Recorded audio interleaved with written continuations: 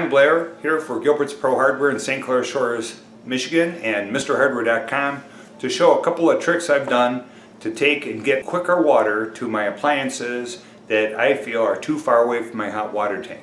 So what I've done is, I've got this island here, and the issue I had is when I went to wash my hands, I'd take and I'd have to wait a minute and 20 seconds for my hot water to come from my hot water tank in Timbuktu to this location. So what we've done, we're doing a little remodel here.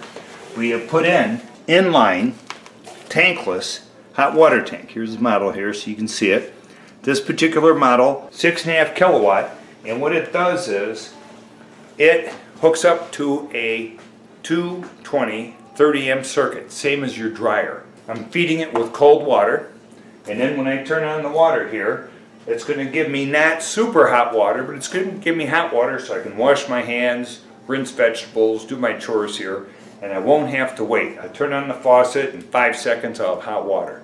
And then over here, we're on a remodel, so nothing is completely done. This is a little 4-gallon hot water tank that stores hot water. Now that other heater I showed you doesn't store any. It kicks on. When the water flows, it kicks on. This is a miniature 110 volt electric hot water tank. Once I purge it and I have it all full of water and I turn it on, it's going to give me 4 gallons instantaneously. So same thing when I go to use my kitchen faucet, but this is going to deliver me 110 degree water. I'll get real hot water here. So when I'm running my dishwasher or trying to sterilize or wash something, do a real good job of washing it, I've got really hot water here. So I've got 2 different systems to achieve instant hot water at your location. Now this unit is also hooked in line with my hot water tank. So what happens is my hot water tank feeds me water down here.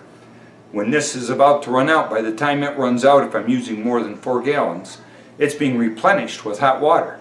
So it'll be kind of invisible. You'll never know when you're running out of hot water. This faucet is running. If it uses more than 4 gallons, by the time it uses 4 gallons, my hot water tank upstairs has supplied it with hot water, and I will never run out of hot water.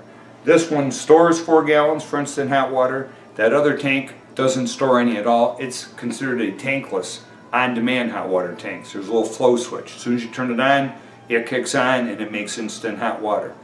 It comes in all kinds of sizes. So if you want scalding hot water, you just buy a bigger unit. You have to run more electricity for it. Now this tank that we have down here stores hot water. So it's using a little bit of electricity all the time, maintaining hot water.